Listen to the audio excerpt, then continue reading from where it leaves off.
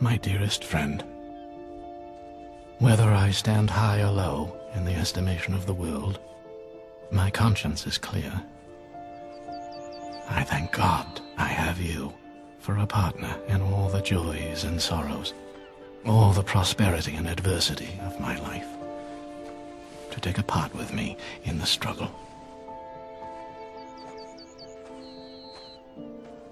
Should I draw you the picture of my heart, you would know with what undescribable pleasure I have seen so many scores of years roll over our heads,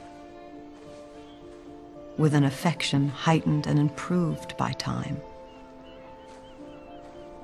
Nor have the dreary years of absence in the smallest degree effaced from my mind the image of the dear untitled man to whom I gave my heart.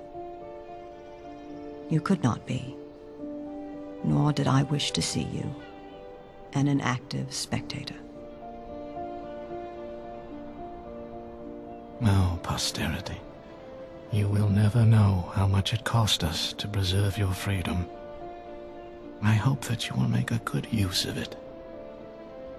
If you do not, I shall repent in heaven that I ever took half the pains to preserve it.